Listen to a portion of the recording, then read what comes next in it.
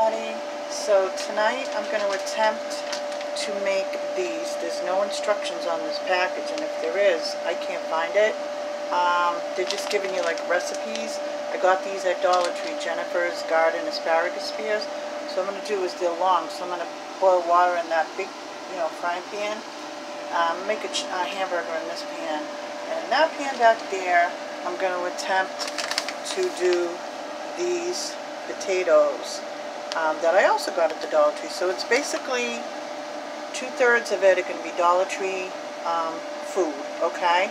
So let me go ahead. I'm going to start it, and then I'll get back in a minute. Okay, so the potatoes are saying I'm supposed to heat it to a boil. Alright, now it's starting to boil, so it's saying I'm supposed to remove it from the heat. So that's what I'm going to do. I'm just going to put it back here, okay? Now I'm supposed to add milk and water, but meantime, I have water going here. Actually, no, I didn't start that water yet. I'm going to put asparagus in that in a minute. Okay, I'm about to put the milk in it first. I hope I don't spill it. Okay, I'm not that great at following directions, okay? But I think in this case I have to. So let me get the potatoes ready. Okay guys, so I'm about to put the potatoes in there. And let me go ahead, and I can't find an extra fork because I put a whole bunch of forks in a thing to give the savors, and I think I put too many in there. Now I don't think I have any left in the top.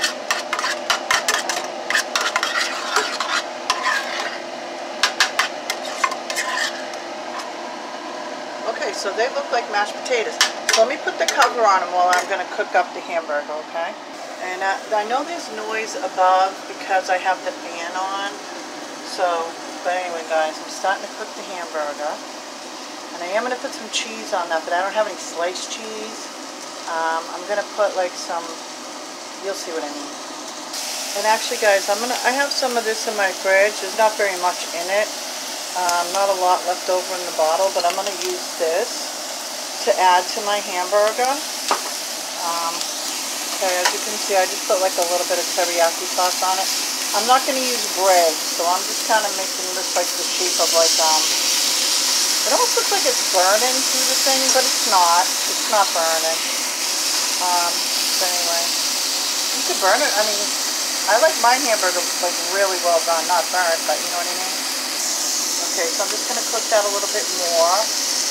And then I'm going to add some cheese that I have hanging around the fridge.